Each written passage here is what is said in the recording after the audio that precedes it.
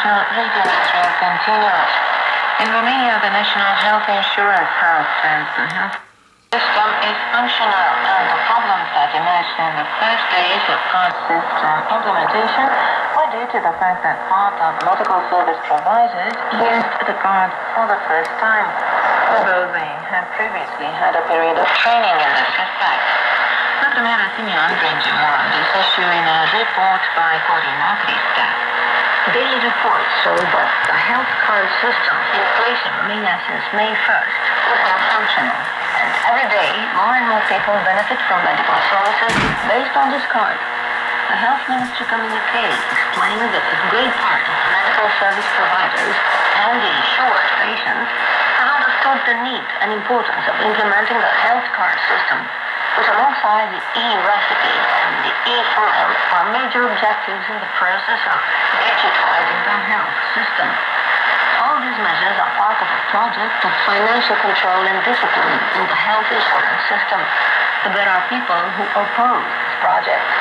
And to put order in the system and stop fraud, the health ministry representatives added, the card's electronic memory includes such data as the name and last name of the insured person, a unique code of identification in the health insurance database, the identification number of the national health insurance card, the date of birth, and the validity period of the card, which is 5 years.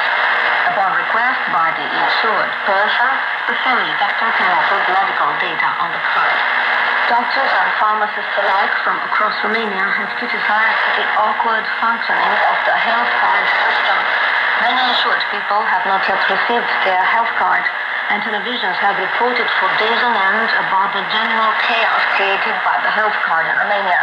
In a debate on Radio Romania, the president of the National Health Insurance House, Shortwave, recalled that the health authorities had informed patients and months in advance that they could use the card, but family doctors were not willing to activate their cards. Prime Minister Victor Ponta says the introduction of the health card system will generate important savings for the state, adding that efforts will continue to stop fraud in the medical system.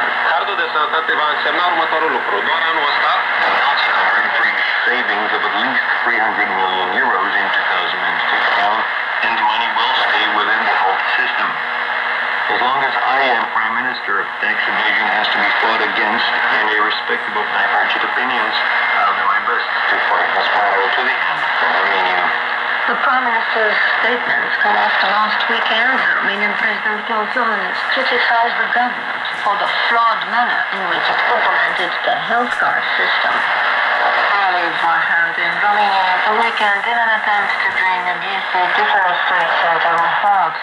And another note, a new policy has been submitted to the Chamber of Deputies for debate at the request of President Klaus Iohannis. And Radio Newsreel, Diana Bozo brings you further details in a report by Mihai Pelin.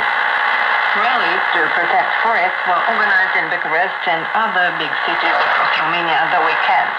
Under the slogan, "Together we can stop the massacre of forests," thousands of people, also the representatives of 27 NGOs from both Romania and abroad, took to the street to protest abusive deforestation and to call on the authorities to make Romania's forests a national priority. The protest is legitimate, considers Romania's President Klaus Iohannis, who has sent the new forested card to Parliament for a discussion.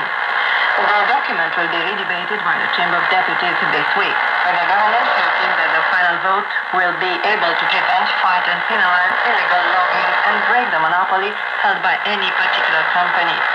In his request, the Romanian